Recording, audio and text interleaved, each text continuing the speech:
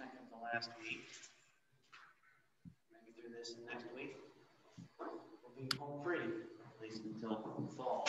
Maybe summer, depending on what you're doing.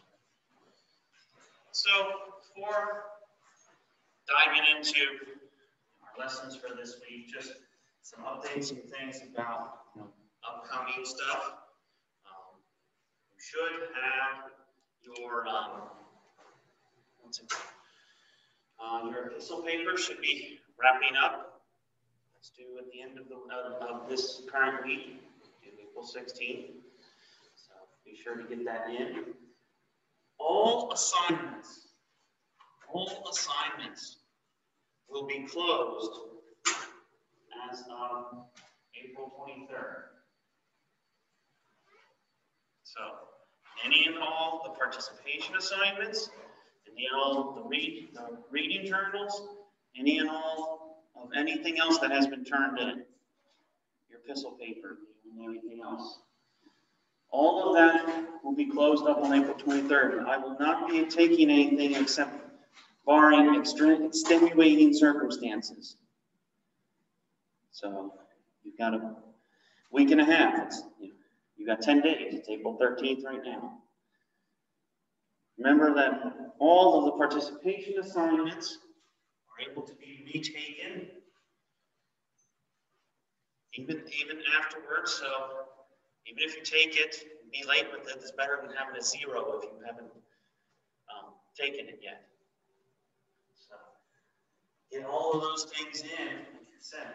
If you have extenuating circumstances, that's obviously different. I'm not just going to take it just because you've been lazy, though. You need to have everything done before you enter into finals week.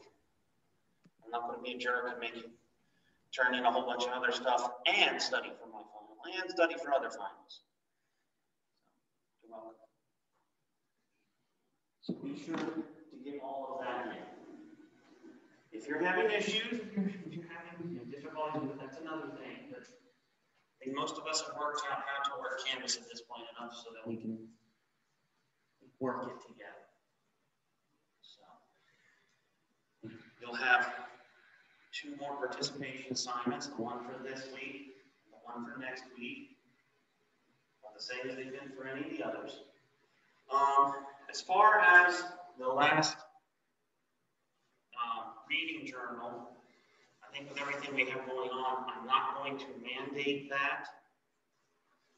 But I may go ahead and open it up as an extra credit opportunity.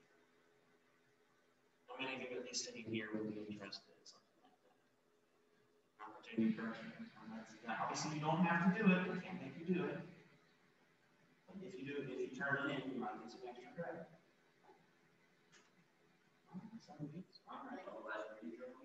The last reading journal. So therefore, you wouldn't be required to do it. If you want to do it, you're welcome to. And I'll just add those points to your overall total so that you boost your grade. Some of you may need it, some of you may want to. So I will post that up then tomorrow, the next day. And put those details in on Canvas. All right. Sound good? Father Straub, I have a question. Yes. When are we supposed to have our presentations on our epistles paper ready? I'm finalizing the details for that. I'll probably have that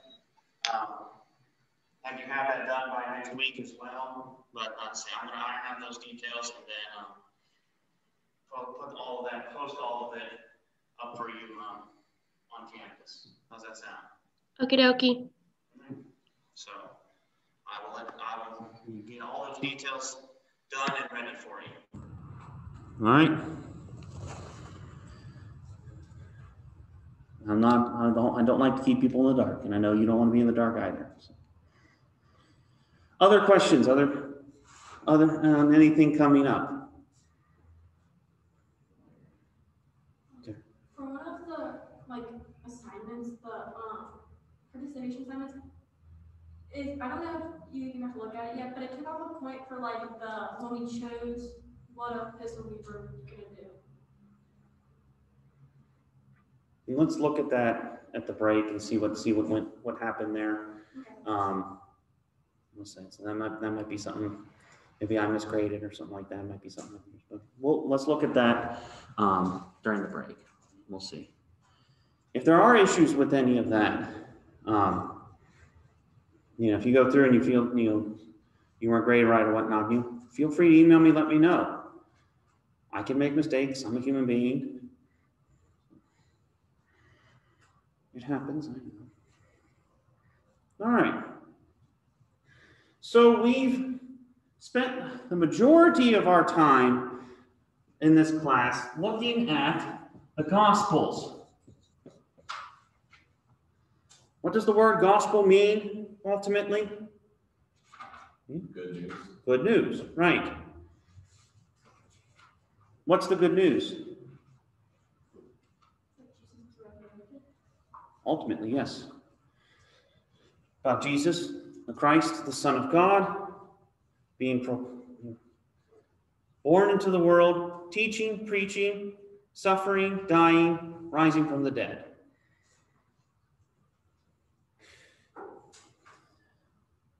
Yet there's obviously more to the New Testament than just the Gospels. And the Gospels are 4 of the 27 books. They're not the majority of the books. They're a good portion of the text, but they're not the majority of everything we've looked at. How is it that this gospel message, not necessarily the Gospels themselves, how is it this gospel message begins to be spread and proclaimed around the world? That is where we go into the next book that we'll look at least for this section. It's called the Acts of the Apostles.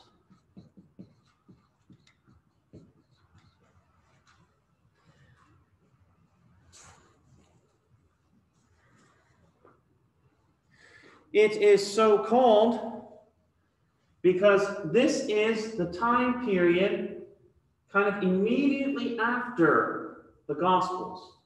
Hence why it is situated where it is in the order of the New Testament. It comes after the Gospels because it happened after the Gospels. So, who were the apostles? I don't mean a list, just a definition of the term. Who or what are the apostles? Those closest to Jesus' inner circle. Yep. Part of Jesus' inner circle? Yes. Church leaders. Church leaders? Yes. Any others? Other comments or questions or ideas or thoughts? The ones who were entrusted. No, many of them are just founders. That's about it. Well, no. You're very much on the right track. I don't want to make you feel like you were wrong. No. Very much church leaders, part of Jesus' inner circle. The biggest part, and this is why they are so called, from their name, apostolos, in Greek, which means those who are sent. Those who are sent to go forth and to do something.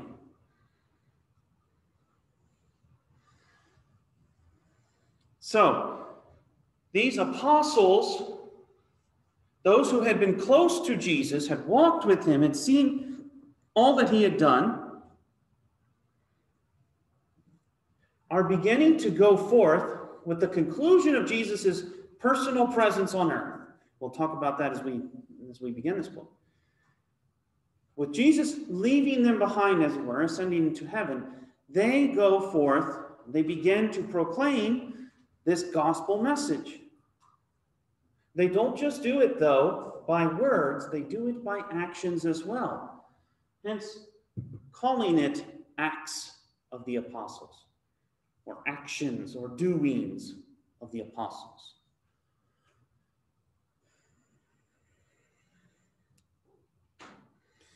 Now, we talked briefly about this corresponding to another one of the Gospels, to another one of the Gospel writers, and that is Luke. Luke and Acts are seen as kind of a two-volume work. And he writes the Gospel, and then he writes Acts to complement his Gospel, as it were. And there is, near universal agreement that these two come from the same author. There may be argument about scholars of, whether it's Luke or not, but that they are from the same writer, the same author. As we talked about in doing our kind of Gospels table, a very educated Greek Christian, Greek-speaking Christian, who's able to write very well, very eloquently, at least for his place and his station in this world. Father Straub. So Acts is always said to come later, afterwards, or kind of immediately following the Gospels, or sometimes maybe in conjunction. So it's said to be dated usually 70s to 80s.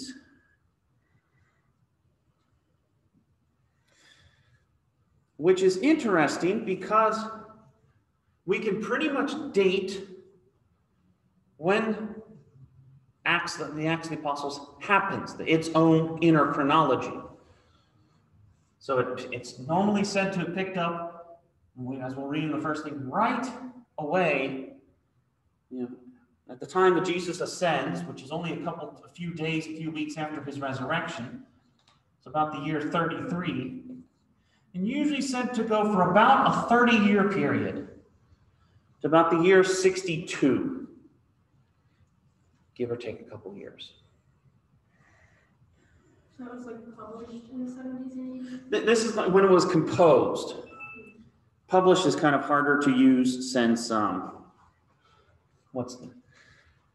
there's no printing presses back then, so, you would have just written it all yourself or copied it. So this is kind of when it's composed, the normal date of composition.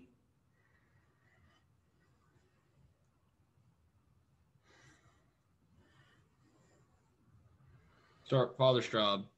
Oh, yes, sorry, I didn't. So are you saying Acts was dated 33 to 62 and it was composed? The events that happen. The events that happened. The events that happen in the chronology of the Acts of the Apostles happen in this period. 33 to 62, and then it was composed in the 70s to 80s. It's written, it's composed. Okay. Between the 70s and the 80s. Okay. And then also I was gonna say, like, in some of them, basically like what you were just saying is they said with I think it was either Peter 1 or Peter 2, that it doesn't sound like it was written. Some of them weren't written actually by some of those apostles. They were either followers of those apostles. Well, let's see. We'll talk with that when we get to the letters themselves. So okay. Yeah. So the Gospel of Luke, the Acts of the Apostles, are seen as kind of two volumes. Acts picks up kind of where Luke ends. What does it start with? It starts with kind of recalling to whom Luke, the author, is writing and dedicating this work.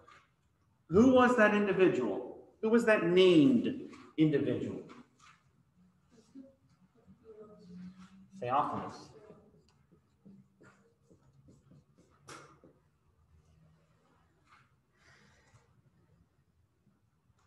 Theophilus. Who is this Theophilus? If a real person, just some wealthy donor. And this may be a way to reference them anonymously. This doesn't necessarily have to be a name. It could be a pseudonym. It's like we may use John Q or John Smith.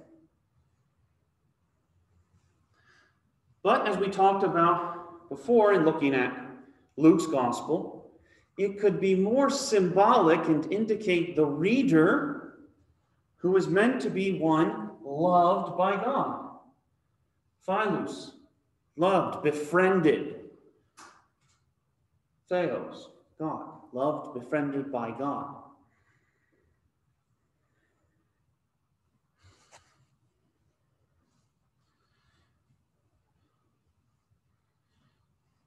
So, Luke recalling everything that had happened before, but leading into this time of the apostles. Why is this important? To begin to see how it is this gospel message begins to transform those around them. How it is spread, how it is proclaimed, how it begins to be interpreted. Because it's during this time that we begin to see this nascent community of believers begin to turn their attention away from merely those who are like them, their neighbors, of the same race, of the same ethnicity, Jews, Judeans, to begin to turn to other peoples. Is this message, is this gospel only for them, or are others meant to hear it? And if so, well, how does that entail or work in relation to everything they had known, being practitioners of the Jewish faith, the Jewish religion, the religion of their people?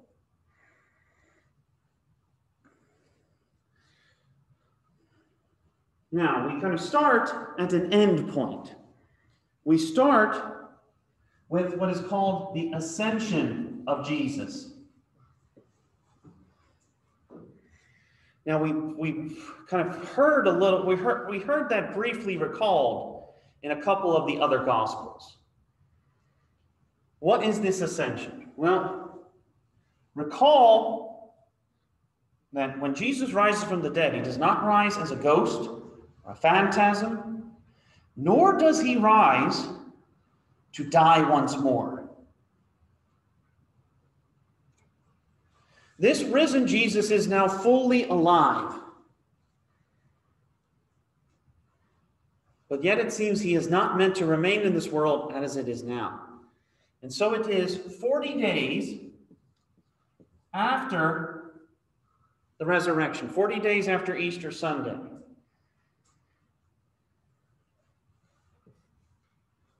What automatically should come to mind when you see number 40? 40 days in the desert. Others? Noah's Ark. Yep. Noah's Ark. Rain fell for 40 days and 40 nights. So 40 days after, this period of sort of purification and preparation is normally kind of what 40 symbolizes. Jesus takes them outside of the city of Jerusalem, and he is taken up from them, ascends, literally taken to ascend, is taken up into heaven. He calls them, before he departs, before he ascends, he calls them to wait for the promised gift. What he calls his Holy Spirit.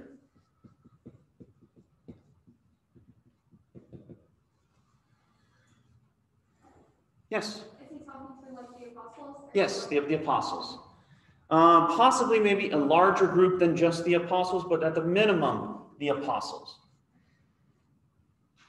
But how many apostles? How many apostles did Jesus pick? Originally 12, but now we're at 11. Correct. Luke, in writing out Acts of the Apostles, talks about the fall of the one who brought about all that Jesus suffered, which ultimately led to his death, the fall of Judas. In Luke's recollection of this, Judas seems to buy a field outside of town, and the field seems to almost swallow him alive.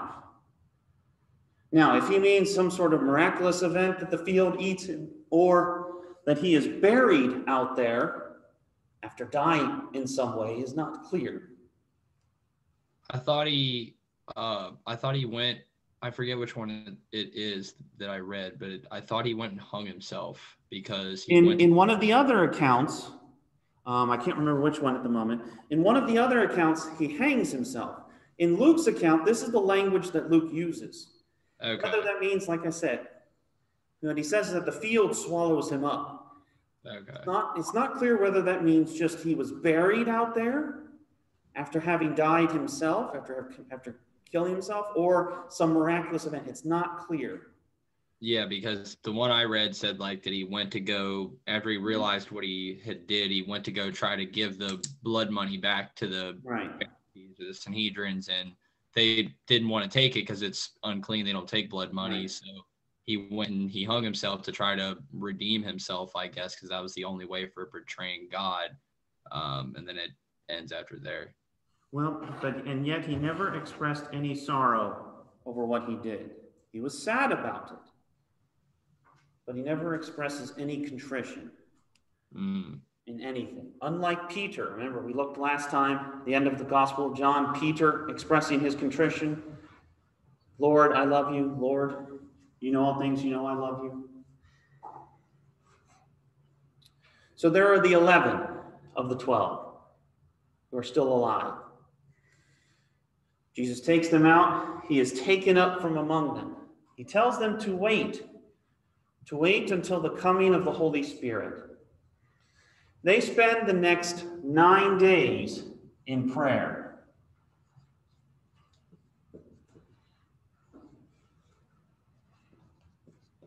In the midst of that prayer, in the midst of that preparation, they seek to fill out their number.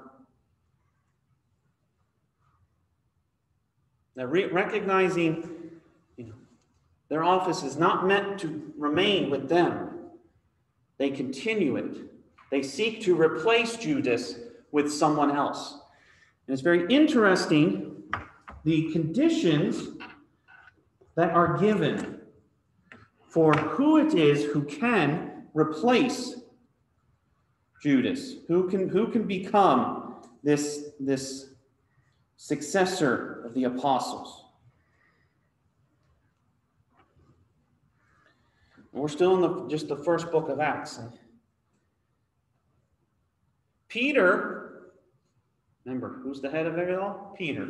Peter stands up and says, we need to replace him. What does he need?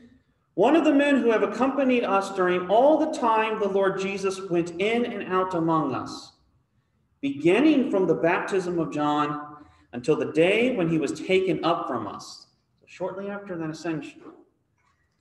One of these men must become with us a witness to his resurrection. This is what they see as their primary task, that in all that they are doing, they are bearing witness to the resurrection of Jesus. One who, though he had not been an apostle, he had not been chosen by Jesus, yet is being chosen by the apostles to replace this empty seat. They whittle it down to 2 men. They pray. They draw lots. And one man gets the, as we would say, one man gets the short straw. And that is this Matthias, who now replaces Judas.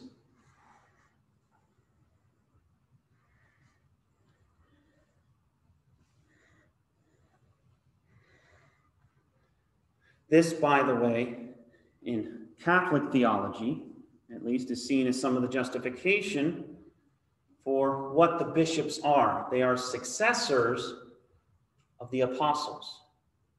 They continue the work, the mission that the apostles had, bearing witness to the resurrection of Jesus. in all the actions that they do.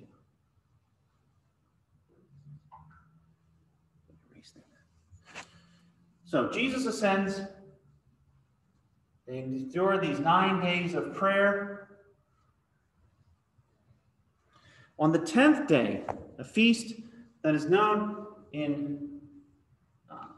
comes to be known in Greek as Pentecost or Pentecostes.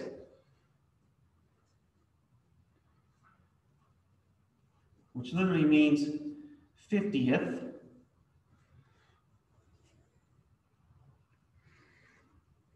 On the 50th day after the resurrection, the apostles are at prayer. And Luke writes specifically, he says, the apostles are at prayer with the mother of Jesus and some of the disciples. And that suddenly, tongues of fire, a wind comes and tongues of fire are seen above or on the apostles themselves. They leave the room that they have been in for these past few days, these 9 days, and they began preaching. And what's incredible is that everyone can understand what they're saying. Everyone can understand what they're saying. Chapter 2, some of the people in the crowd commenting, are not all these Galileans? Obviously a put down, because saying Galileans are stupid. How is it we hear each of us in his own native language? Parthians, Medes, Elamites, residents of Mesopotamia, Judea and Cappadocia, Pontus and Asia, Phrygia and Pamphylia, Egypt, and the parts of Libya belonging to Cyrene, visitors from Rome, both Jews, Judeans, and proselytes, Cretians, Arabs. All of them understand the apostles. They understand it, what they're saying. Some think it's a trick. Some think they're drunk. Peter actually steps out and addresses that one first. These men are not drunk as you suppose, since it is only the 3rd hour of the day. It's only 9 a.m. They've not had enough time to get drunk yet. No, there were no late night bingers at that time. They have not had enough time to do even that. It is very early in the morning. Peter, speaking as the head of the apostles, preaches to all of them, no, this is the promised gift of the Holy Spirit come down. Come down from whom? From this Jesus. This Jesus that you crucified.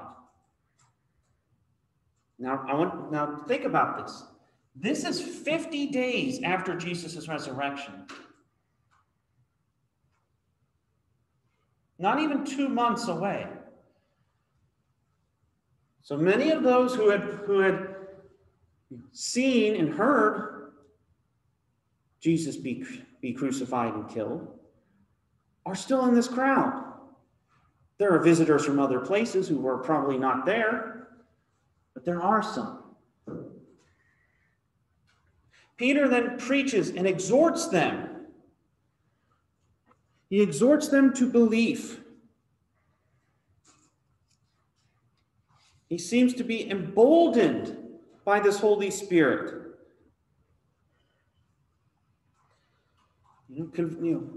Turning their hearts. Brethren, what shall we do? The crowd seems to cry out. He says, repent and be baptized, every one of you in the name of Jesus Christ for the forgiveness of your sins, and you shall receive the gift of the Holy Spirit. So it is this community of believers increases by a couple thousand on this day. The community of disciples and believers that are gathered together. This community will take on to itself, as we see in looking through the New Testament, they will call themselves, in Greek, the ecclesia, which means, in general Greek, an assembly, a group gathered together.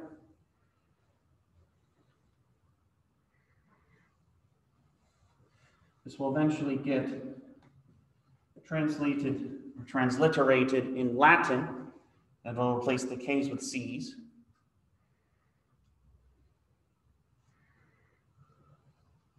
As this continues to be spread throughout Europe, other groups will hear it, especially Germans, who will try to translate it into their own language, Kirche.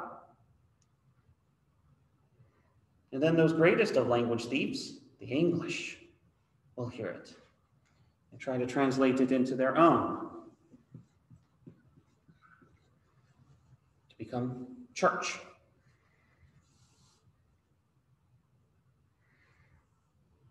This is why the majority of Christian groups or denominations call themselves a church, because they take to themselves that they are in some way linked to that original community, that original assembly of believers that is beginning to be formed as the Acts of the Apostles opens.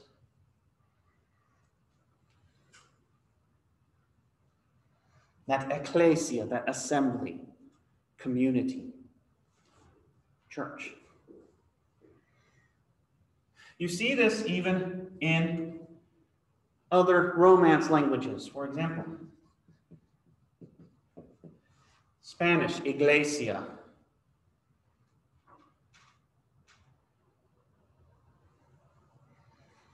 We English speakers, more derived from Germanic than anything else, most of our words have more of a Germanic root. And that's very much true with church, Kirche.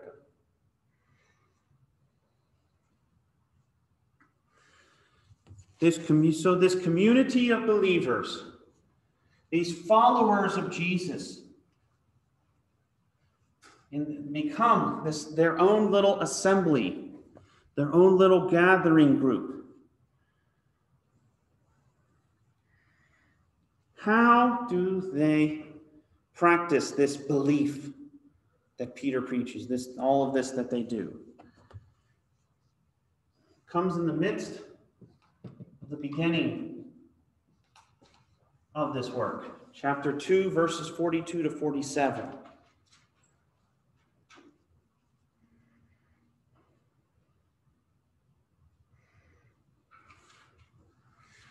Four different things.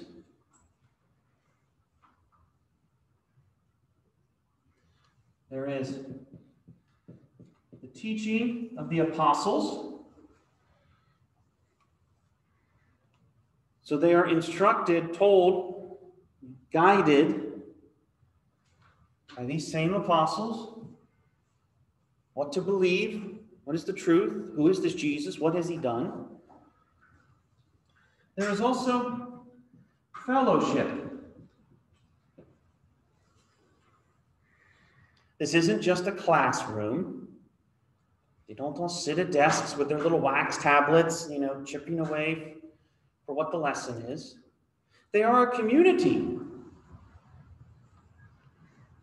They bond together. Luke also mentions, he says,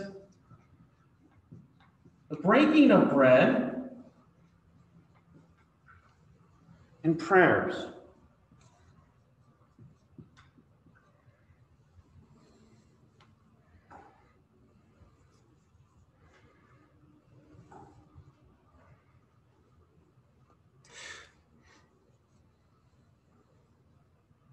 Not only does he mention these kind of four things that they do in common, but he mentions also how it is that they seem to live desiring to help one another. That they freely renounce themselves of their possessions, their goods, sell them and give it to the apostles to be distributed as needed. Note, not equally, as needed, as people need it.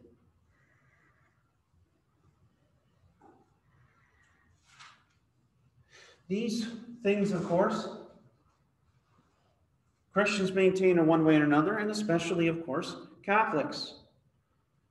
The teaching that continues in all that the church proclaims. The fellowship that is meant to happen on the local level and even, in a sense, the universal level. The breaking of the bread, the Eucharist. The prayers, the various ways that we petition God for all that we need. Draw ourselves closer to this God through his Son, Jesus Christ, through his Holy Spirit.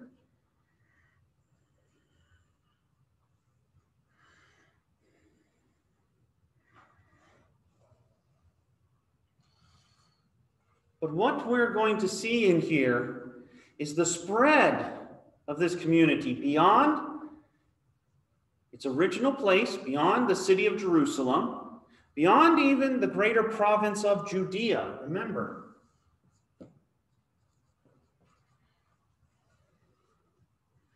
Romans call this land Judea.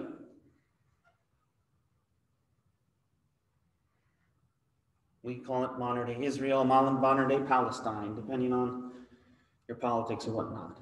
We don't have time to get into that. Not the right class for it anyway. But beginning to grow, to spread, to bear witness to all of these things. But this does not happen without trials and persecutions.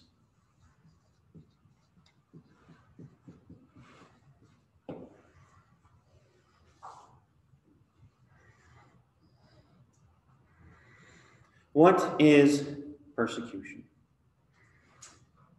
It is when there is an attempt to overthrow or to destroy the church in a certain place, in a certain area. To destroy and to stop the spread of the gospel message.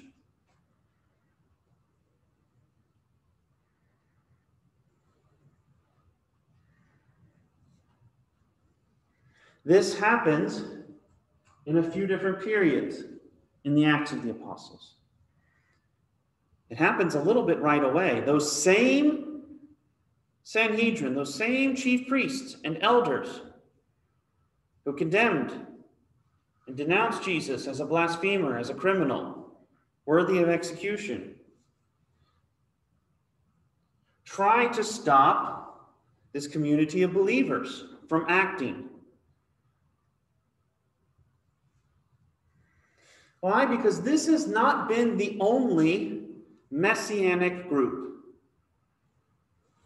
What do I mean by messianic? One that claims they are followers of a Messiah, the anointed one. In this sense, seeing them as a political hero who's meant to overthrow all things.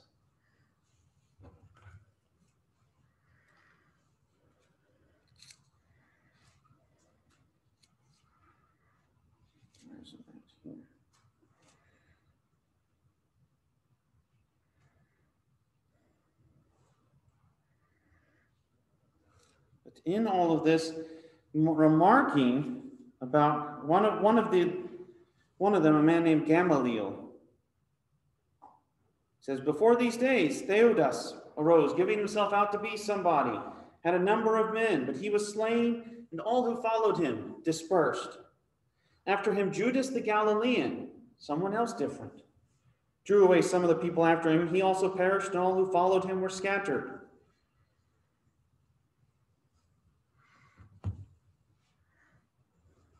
This Gamaliel says, if they're not the Messiah, if they haven't followed the Messiah, but they followed instead just a naughty boy, they're going to collapse. They're going to just disperse and scatter and be no more. But if this is truly the work of God, this Gamaliel says, then who are we to stop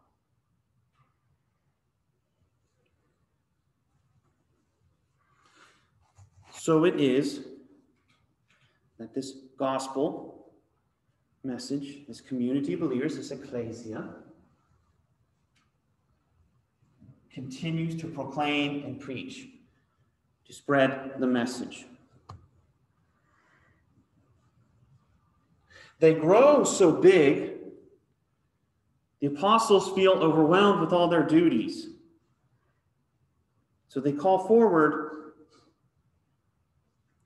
and actually there's a group of Hellenists or Greek speakers who complain and say, you're not helping us. You're not doing, the apostles are just exasperated. It's like, we can't do all of these things. And some of these things are actually beneath our position. True, a good leader needs to recognize they can't do everything. So they call forward and consecrate some men for service.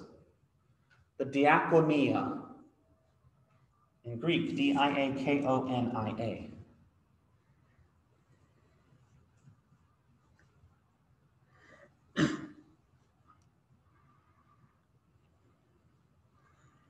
Professor Straub. Yes, sir. And what does that mean? It means service. Okay. Like in the sense of, one who performs a service for another. Like, kind of like, butlers, or, kind of how we use the word servants in the classical way.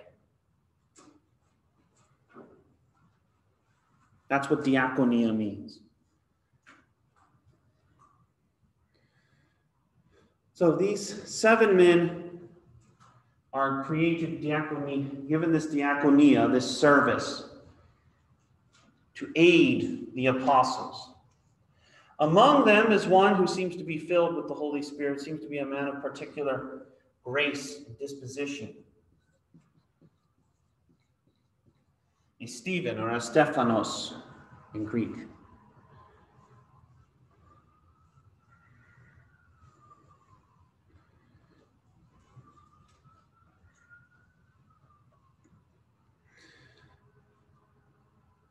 The community continues to grow, and again, it finds itself in hot water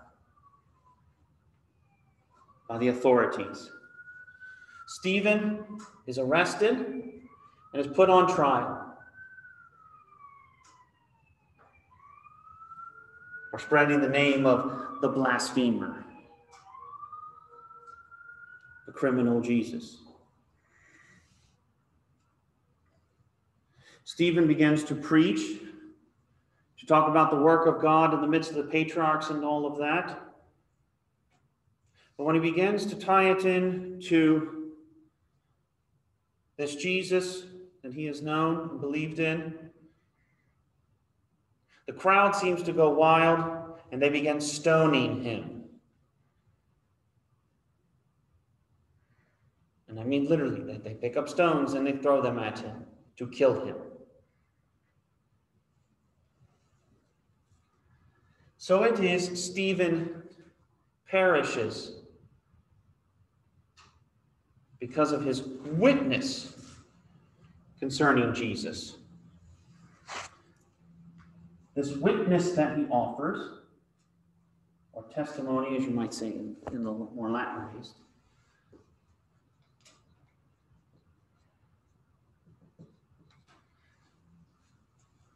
is called in Greek martyrios.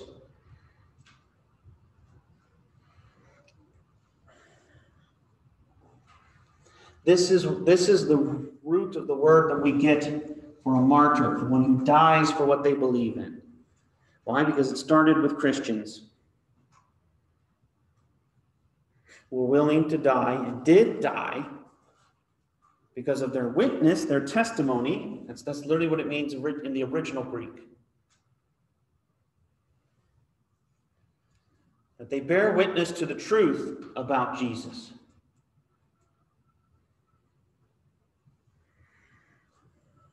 Yeah. Stephen was put on trial, right? Yes. I thought the high priest couldn't do that, like sort of. The crowd doesn't. It's not necessarily like the high priests go, well, go ahead and kill him. The crowd seems to be coming. There's a crowd that's gathered around. And the crowd seems to become so riled up that they cannot be contained, and then this happens.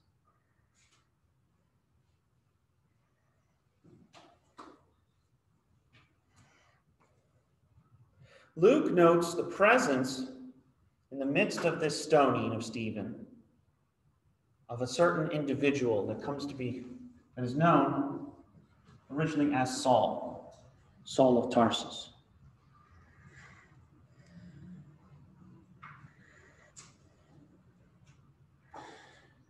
As a result of the stoning and death of Stephen, the pressure becomes too much for most of the apostles. They temporarily leave Jerusalem. They go out into the neighboring areas, get away from the heat, not the literal heat, but just the friction that is coming because of the atmosphere. So going out and spreading the gospel more and more.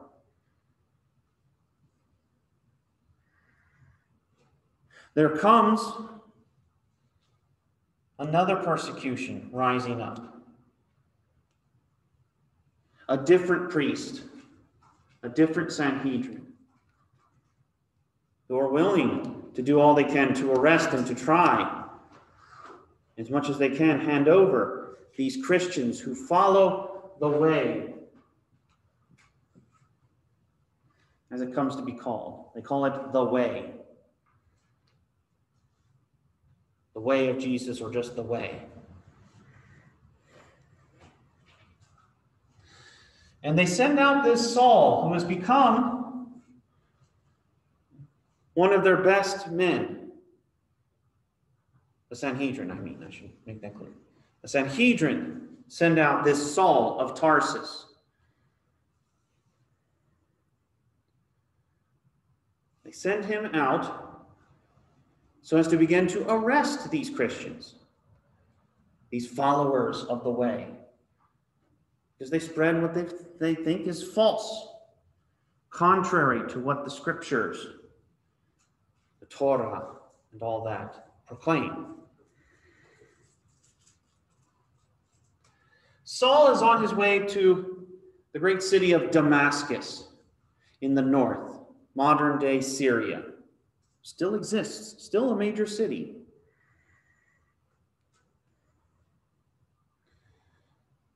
In the midst of his journey to Damascus, Saul is struck with a vision.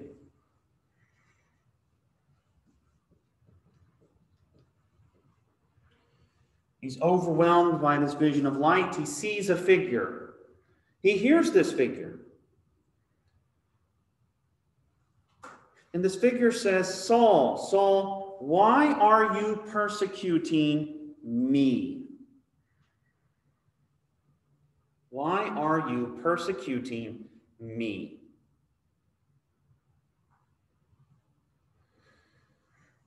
Saul, almost being unable to see, cries out, who are you? What are you? Who are you?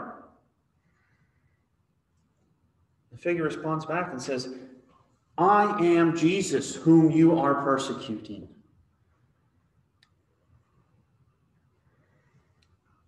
In art, you will often see this as looking as if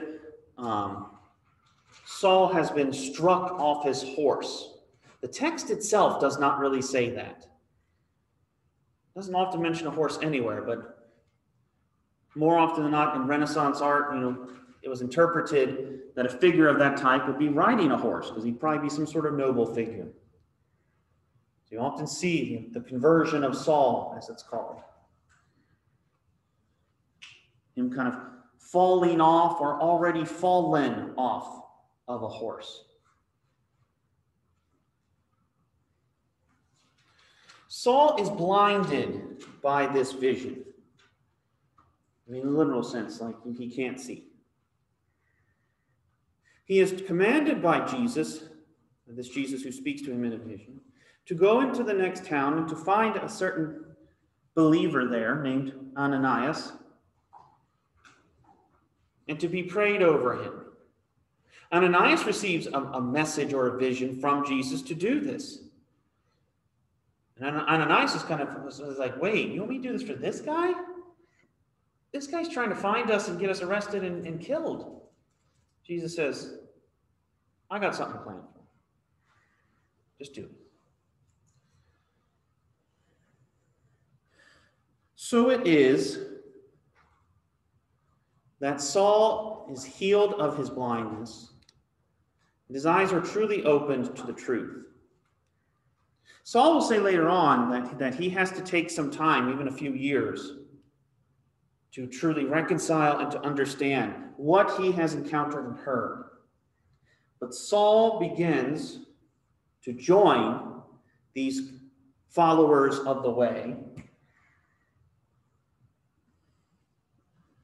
to preach about this Jesus. And the people marvel at that. Like, isn't this the same guy who was just trying to arrest them? What's he doing? Why is he doing this?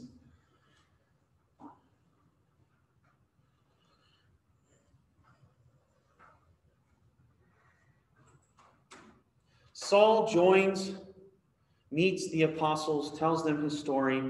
He is welcomed by the community, given some further instruction, and then sent forth to go and to continue his proclamation and his preaching. In the midst of that comes the beginning of this community's expansion beyond the people of Judea.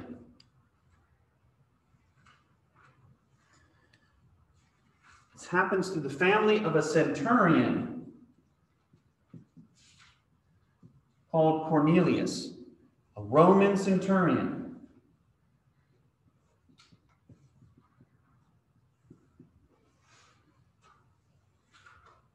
So he's a commander of troops. He's a Roman. They did not allow non-Romans to become centurions at this point. So he is truly not a Judean. He's not of the same people as Peter and Saul and the other apostles.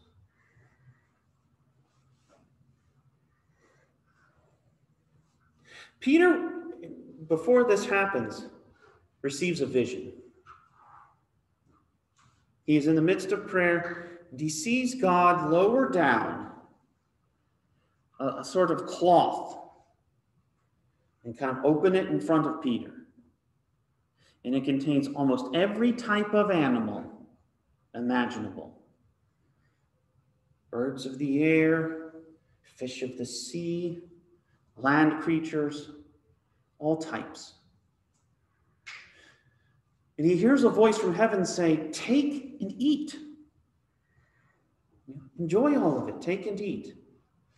Peter kind of holds back. He says, well, there are some animals that are unclean here, or not kosher. He may not have used the word kosher, but that same sort of idea. I can't eat these. They're not allowed. They're not permitted. And the voice says to him, do not call unclean what I have made. Do not call unclean that which I have made. Peter sees this vision 3 times. He then afterwards receives a messenger from Cornelius to come and to talk to him about this Jesus. Peter goes and in speaking and seeing how much of a God-fearing man Cornelius is and his family, he baptizes them all. He sees that passage, that vision is open in his mind to understand that. The church also sees that as understanding God permitting the consumption of all creatures. So this is why Christians can enjoy bacon. All good. Not saying you have to, not forcing you, but this is why you can do that. It'll come later. This baptism of Cornelius by Peter becomes a bit of a controversy at that point.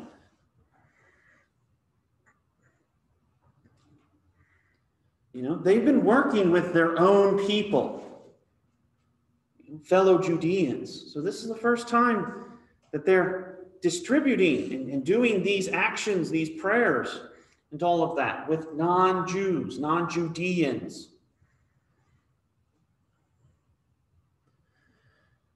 So it is then Peter talks to all of them, explains his vision, and explains how he interprets it. All are amazed and all agree. God has called these Gentiles, as they are often known in Jewish circles, the non-Jews, non-Judeans.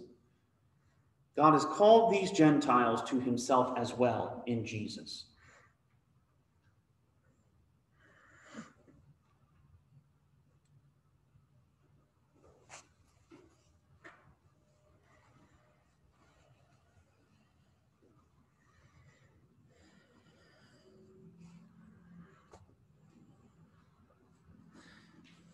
We then, in continuing in the Acts of the Apostles, we then begin to interchange between two of the apostles.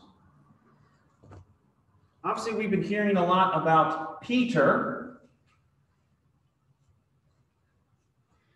but we're also beginning to hear more and more about this Saul, who takes on a Greek name,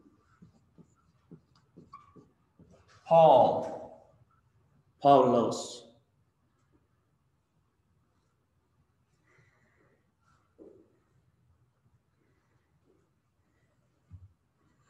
We begin to hear more and more about Saul going out on his own kind of missionary journeys and beginning to proclaim this good word that he has heard.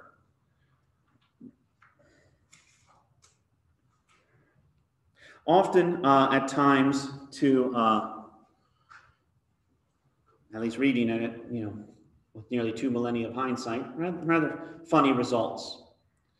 One time, for example, wandering into a village of Greek speakers, Greek-type people, preaching this gospel, preaching about all of this. He works a miracle. And they try to call them they try to claim them as the Greek gods. They call Saul or Paul Hermes, because he's the messenger. He's the one who speaks. He has another companion with him, a man named Barnabas. He's silent and he's just there as an auxiliary and a helper. They call Barnabas Zeus because he must be, he's not speaking because, normally, the head god doesn't speak directly to you.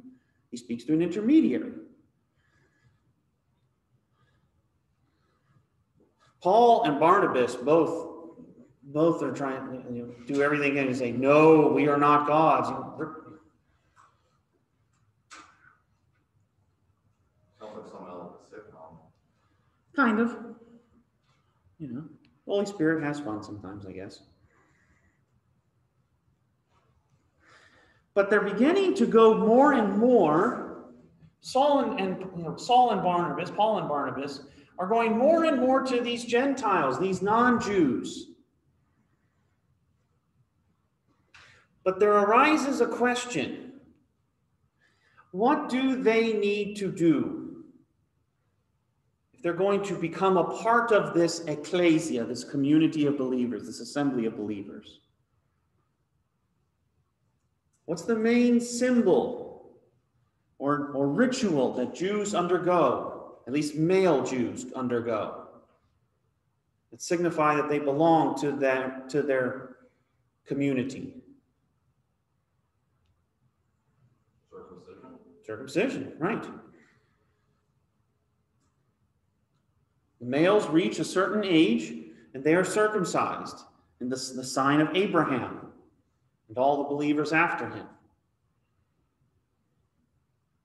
Does this need to happen for these Gentiles as well? Who are uncut, at least on a spiritual basis?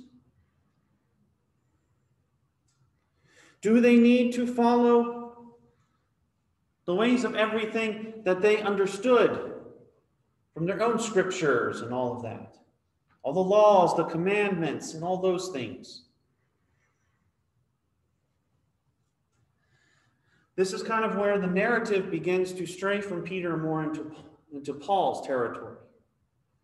And it happens with this event known as the Council of Jerusalem.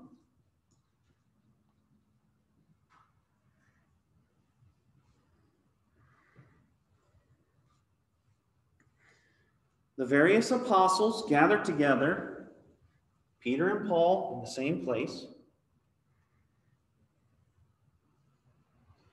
and they debate and argue over this.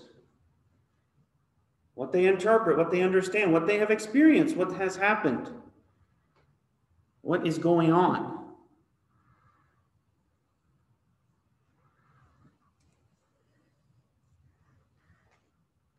The decision that they come to, decision of the Council of Jerusalem, is that no, these new believers, these new followers of the way, these new Christians, they begin to be called Christians, Christianos, Christianoi. These new Christians do not need to be circumcised. They do not need to observe all of the various laws and commandments that are spelled out in the Torah and the prophets and all of that. One requirement they give to these Gentile Christians, one requirement: to not eat of any meat offered, sacrificed to another god or an idol.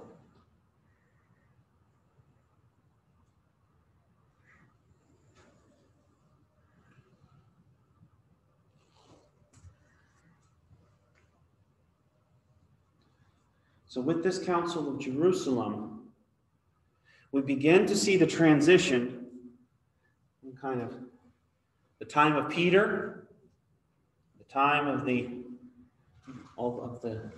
Judeans, the Jewish people, to transition to Paul, in the time of the Gentiles, the non-Jews, the non-Judeans,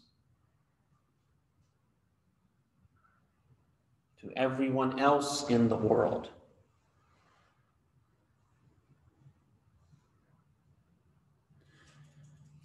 In going through, we encounter multiple journeys of Paul and his companions around the Mediterranean. They go to modern-day Turkey. They go to modern-day Greece, modern-day Lebanon, modern-day Syria. Going out and back, sometimes out and back. These missionary journeys. You should see in your copy of the study Bible, that should be one of the maps in there of the various missionary journeys of Paul. It might be in the midst of the Acts of the Apostles. It might be in the back. Look at your copy and see at the break. He's going back and forth, back and forth, back and forth. Paul gets done with his third great missionary journey. He returns to Jerusalem. This is a few decades after he started. We're in probably the late 50s at this point. There's the church, the ecclesia, the church, reaches numerous areas, numerous peoples. But there's still trouble in the place where it started, in Jerusalem. Paul gets sucked into a quarrel between various Jewish crowds. They want him to rule and to decide one way or the other. He recognizes, though, that none of them really agree with him. So he tries to sway it all. And he does it in the only way he knows how. The appeal to Caesar.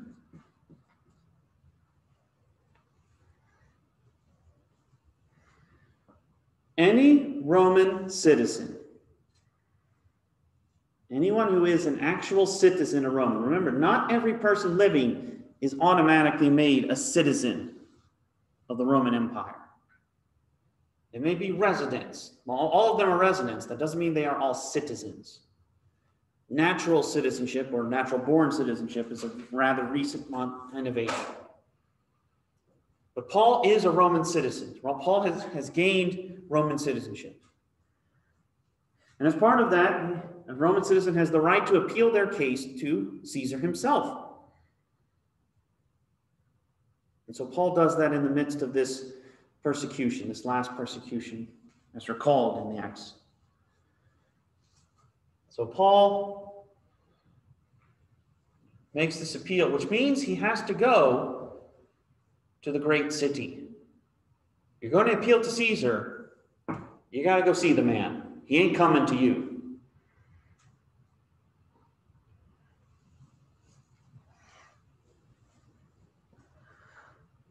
So this begins the last journey of Paul, as recalled in the Acts of the Apostles.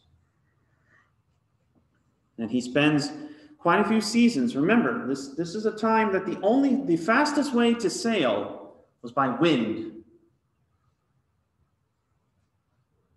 And the winds change based on the season. They're not going, it's very expensive to hire slaves to row, especially if you're rowing against the wind. So more often than not, if you're trying to travel around the Mediterranean, it's not like a maybe 1 month journey. It might be a couple months. It might take half a year even. So Paul begins this journey, going through many of the places that he had visited and going beyond that. Enduring immense trials himself. He gets shipwrecked at one place. He gets shipwrecked on the island of Malta.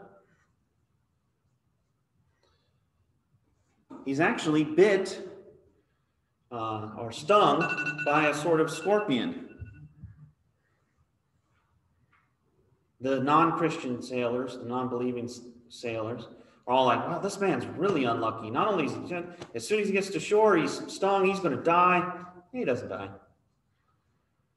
Waves it off like it's nothing. But Paul eventually makes it to Rome. He makes it to the big city. Luke basically ends it on that cliffhanger. He basically ends it, like I said, about the year 62 or so, that Paul, he says Paul is there preaching and helping the Christians in Rome for about 2 years. And then Luke just ends it. So they're going, what happened?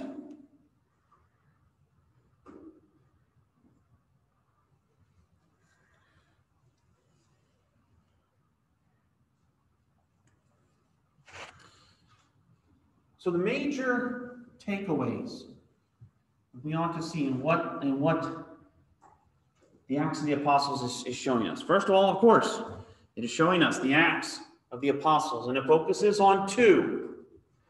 Focuses on Peter for about the first half till about chapter 15 or so, and then transitions to Paul, or Saul, as he used to be known by. We see in this the transition from an exclusively Jewish group, in the sense of that people, the people of Judea, to a group that's far more open, universal, to the Gentiles, the non-Jews. Not saying there aren't Jewish converts after this transition as well. The focus becomes on all these other people. You know? There's more than one race, more than one ethnicity living in the place. We need to go and talk to all of them. So the work of the apostles, of these two major figures, Peter in the beginning of the church, Paul in its explosion,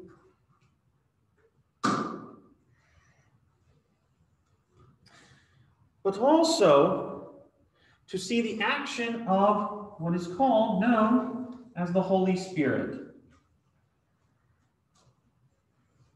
or the Spirit of God. To be this gift, this force at work in the midst of the church. We saw it at the very beginning.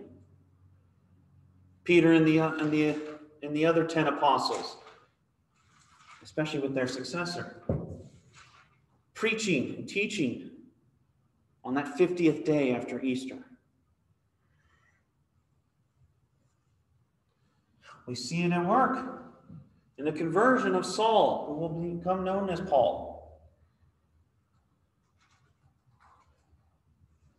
From one who tried to squash this community to one who becomes its greatest proponent.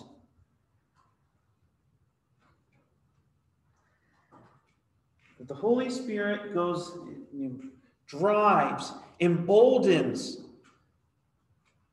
these believers to go and do what Jesus called them to do. Remember the end of the Gospel of Matthew. Going forth, baptize the nations in the name of the Father and of the Son and of the Holy Spirit. Teach all the nations.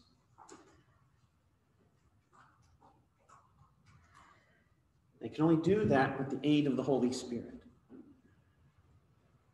Be emboldened, on fire with this proclamation.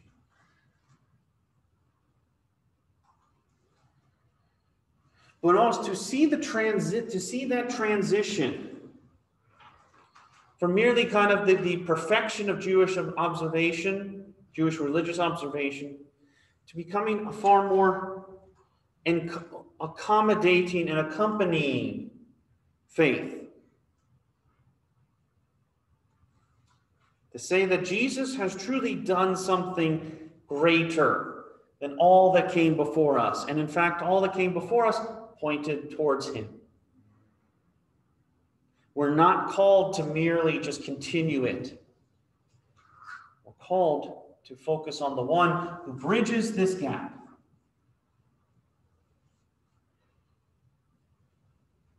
Jesus the Christ.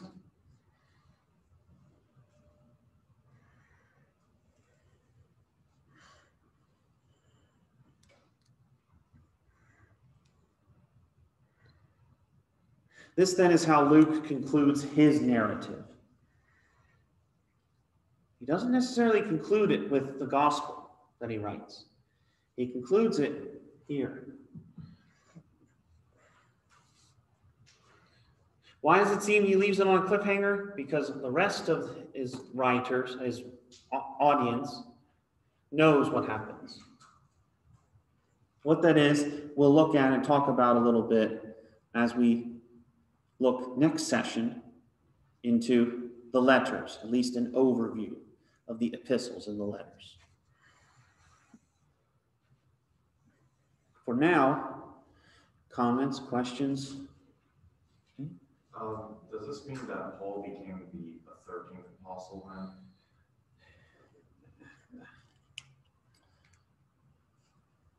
Somewhat. He calls himself an apostle, but not necessarily, in a certain sense, yes, like as a 13. More as a saint calling himself an apostle to the Gentiles. that becomes like he says at one point in kind of meeting with Peter, Council of Jerusalem, you deal with the Jews, with our people, I'll go to everybody else.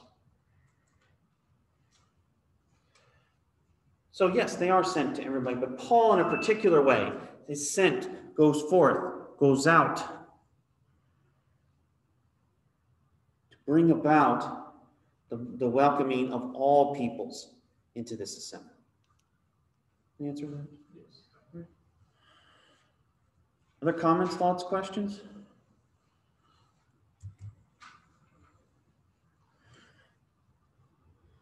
All right, we'll pause it there, and then we'll discuss next time, next session, about all the various letters and epistles.